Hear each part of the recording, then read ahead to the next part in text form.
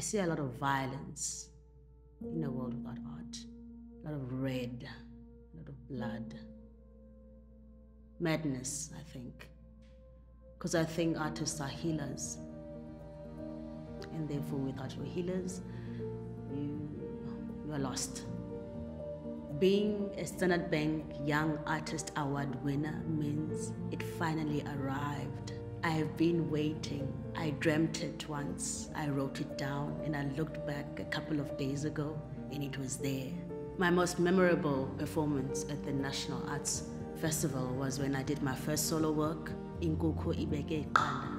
And I remember the faces of people and I remember the response of the people of the work. And I will never forget that because that was my voice. That was the first time I spoke in a way and I was listened to. And I think that's what the festival does. It gives its platforms for people to speak their truths. And when that happened with me, with Inkukhu Ibeke Iqanda, I knew what it felt like and it was a good feeling. My name is Chuma Sopotela and I'm a performance artist.